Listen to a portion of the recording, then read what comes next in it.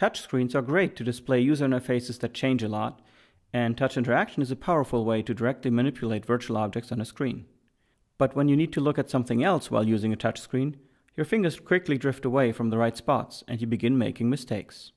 That's because you can't feel the on-screen input controls. FingerFlux lets you feel the user interface before you touch it. That way, it can help you before you start hitting the wrong keys. We call this near-surface interaction. FingerFlux uses a table that contains an array of electromagnets. These create a complex magnetic field on and above the table surface that can be controlled dynamically.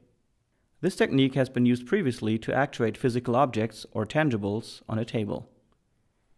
However, FingerFlux can provide haptic feedback without the need for tangibles. We exploit the fact that the electromagnetic field reaches well above the table surface.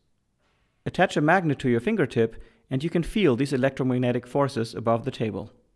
So what can we do with this? Let's have a look at some examples. Let's say you're trying to hit two on-screen buttons, maybe for starting and stopping a video that you're watching. Without looking at them, you will drift off those buttons quickly. But with a magnet on your fingertip, we can attract your finger to the center of each button. This will keep you from drifting. We can increase this effect by creating a repelling magnetic field around the border of the button, like a ridge. That way, you can feel these virtual buttons before touching the surface. Another example is snap to grid, a well-known concept from graphical user interfaces. FingerFlux can bring this technique to interactive tables. Whenever you get near one of the white dots, your finger snaps to it. Our electromagnetic array allows us to change these magnetic effects dynamically. This is essential to support a changing on-screen user interface on a table. FingerFlux can also support constraints inside an on-screen control. Moving along this bar, for example, is easy, but moving away from it beyond its endpoints or up and down is more difficult. Magnetic fields beneath the bar attract your finger, while repelling fields around the bar push your finger back when you cross the bar's boundaries. Unlike most haptic feedback techniques, FingerFlux can create directed feedback. It can pull your finger where you should be going, even when you're not looking. This example shows how your finger could be guided through a maze.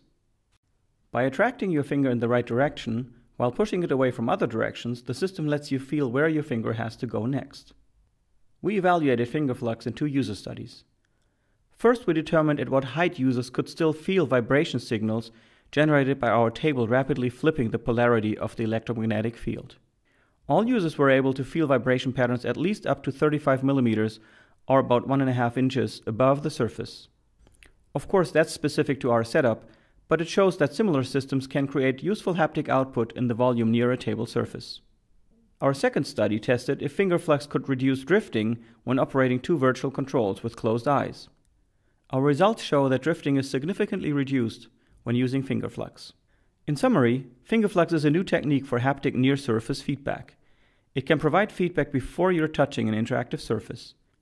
It can attract or repel your finger vertically, guide it sideways, and transmit signals through vibration. The concept extends to multiple fingertips, making FingerFlux a promising candidate for a new class of haptic feedback on multi-touch surfaces.